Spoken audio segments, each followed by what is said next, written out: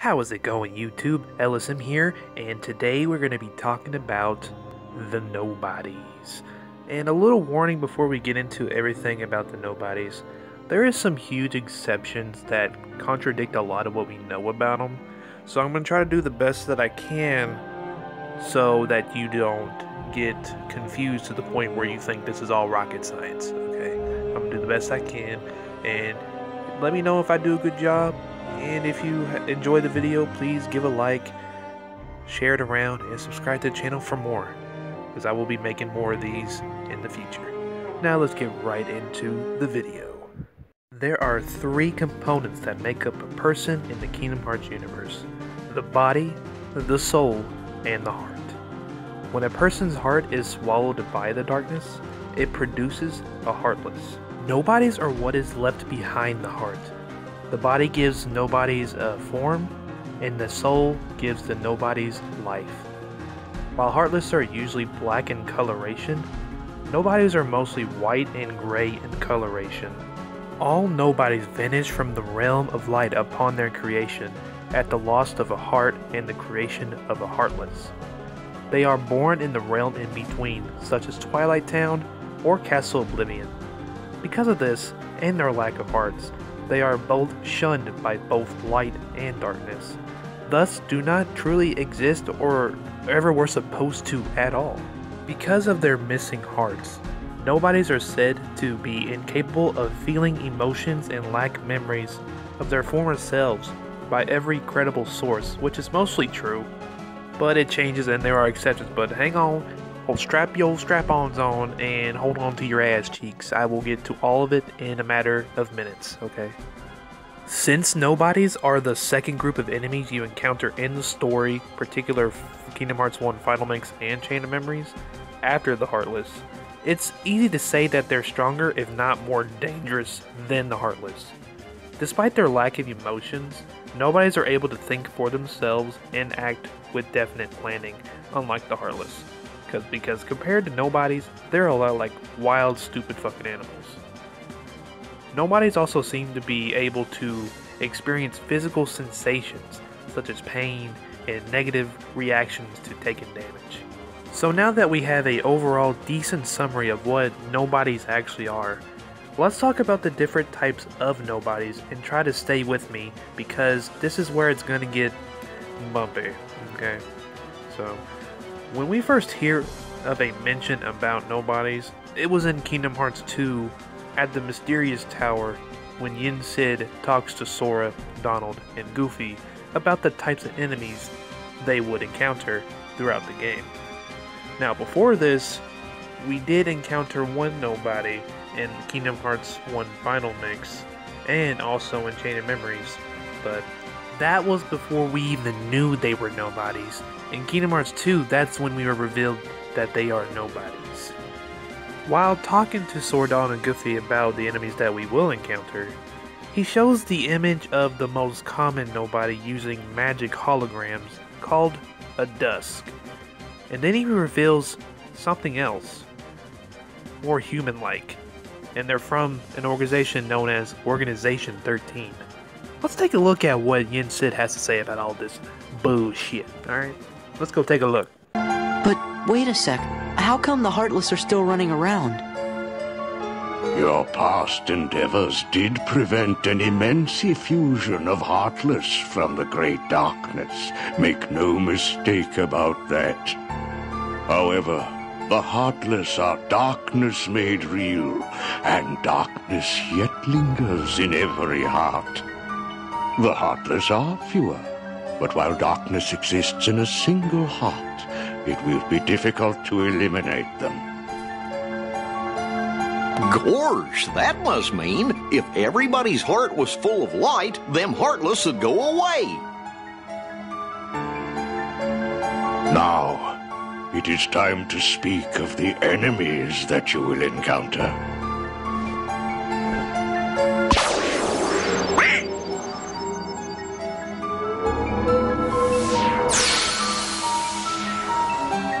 If one such as you, Donald, yields to the darkness in their heart, they too will become a Heartless.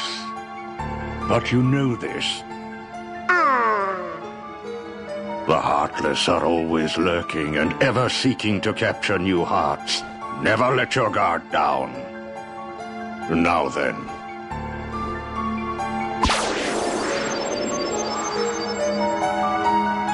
At times, if someone with a strong heart and will, be they evil or good, becomes a Heartless, the empty shell they leave behind begins to act with a will of its own.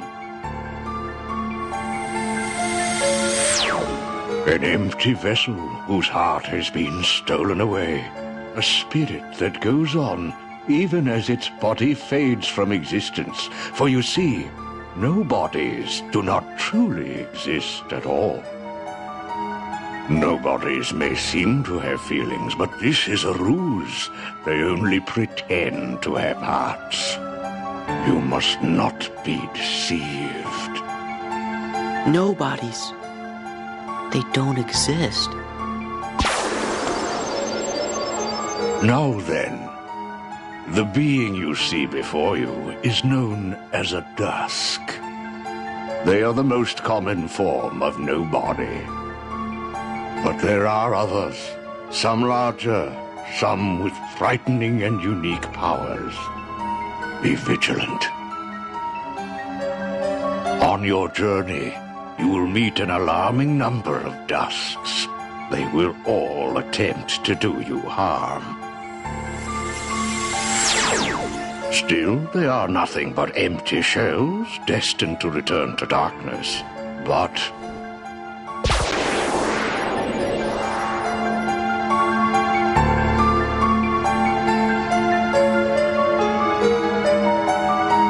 the beings you see before you now are different. These powerful nobodies have formed a group called Organization 13. It commands the lesser nobodies. Organization 13.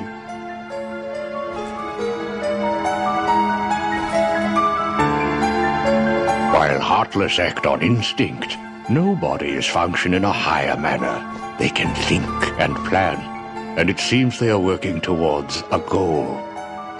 What that goal is, we do not know.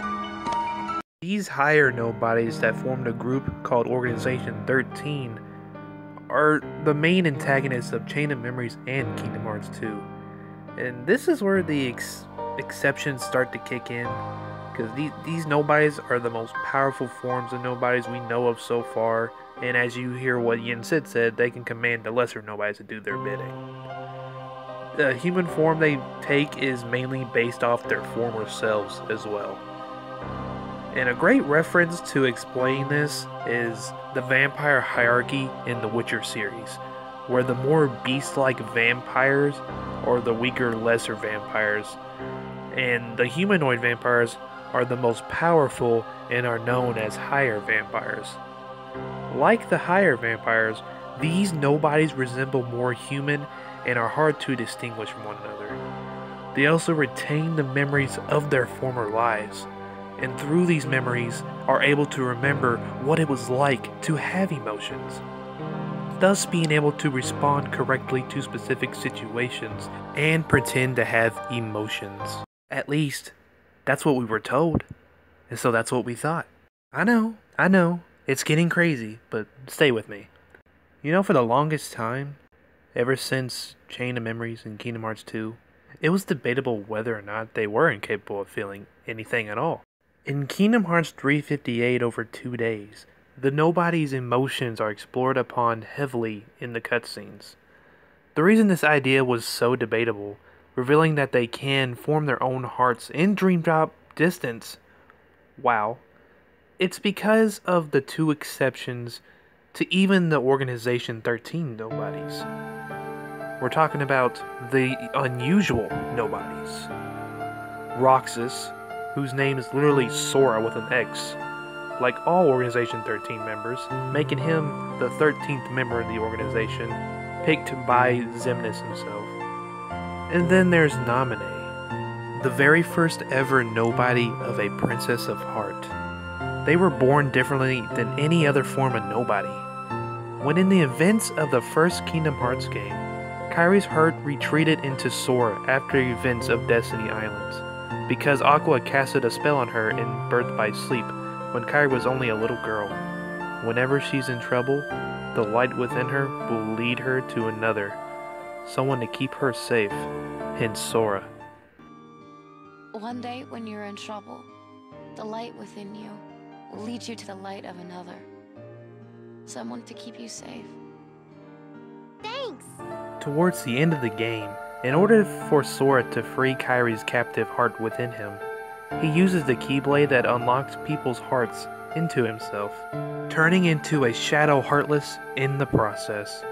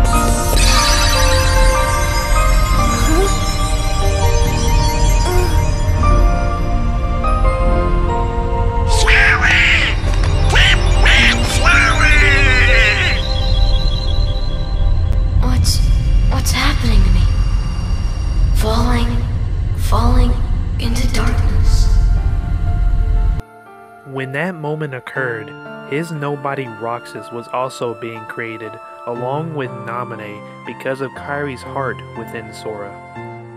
When a person becomes a Heartless, the body, soul, and the memories transfer to the Nobody. However, in this case, Sora was able to revert back into his former self before that could take place, hindering Roxas and Naminé's memories. They were born without any memories of their past lives due to the unusual nature of their births, and thus had no basis for any pretend emotions. Normally, Nobodies can't coexist at all with their original selves, but however, Roxas and Naminé can. They can coexist with their original selves. Somehow Roxas is able to coexist with Sora, the Keyblade wielder from the Realm of Light, and Naminé is able to coexist with Kairi, who is a Princess of Heart, which was thought that it wasn't even impossible for a Princess of Heart to have a Nobody, but hey, that's what makes her very, very special.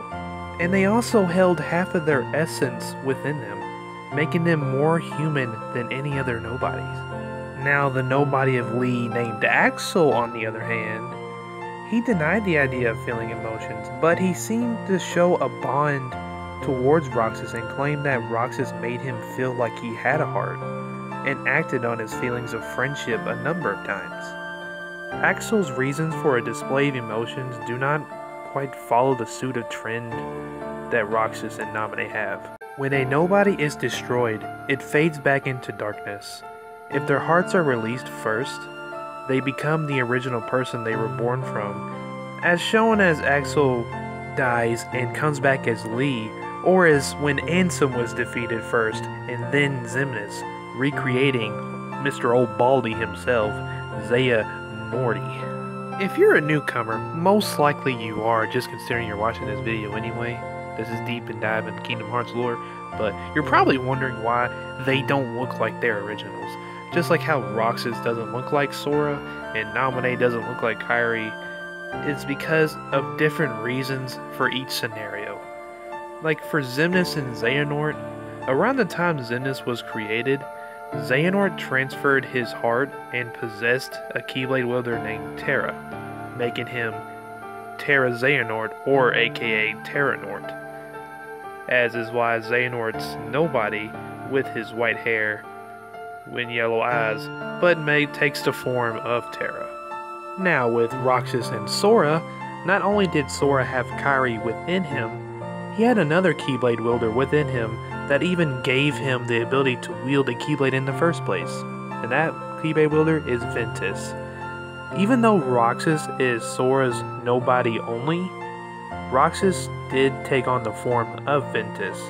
As for Naminé, it's not entirely clear, but it's implied to be due to her connection to Sora and being able to access his memories like she does in Chain of Memories, even though she is strictly Kairi's nobody. And what else am I forgetting? Oh, yeah, I have one more special type of nobody that I need to explain some, and that is the replicas. Replicas are an artificial copy of another being created by Vexen in Chain of Memories. The first successful replica of Vexen's first batch was the Riku replica, and the only replica from Vexen's second batch was revealed to be Xion in 358 over 2 days. She is also the 14th member of Organization 13, but not officially really. But anyway, replicas are used to act as vessels for hearts, which was perfected by Vexen in Kingdom Hearts 3, and this is how Naminé, Xion, and Roxas are able to exist again to become their own person. And anyway guys, that's going to wrap up the video here. Hope you guys enjoyed. It took me a lot of time to make this, and I think I've gone through almost everything you need to know about Nobodies. So please show some love. It took me so long to make this. Like, comment, share this fucker everywhere, and subscribe to the channel to see more of this type of content. Kingdom Hearts and whatnot. Alright. And I will see you guys on the next video of Kingdom Hearts lore. LSM is out, guys. Peace.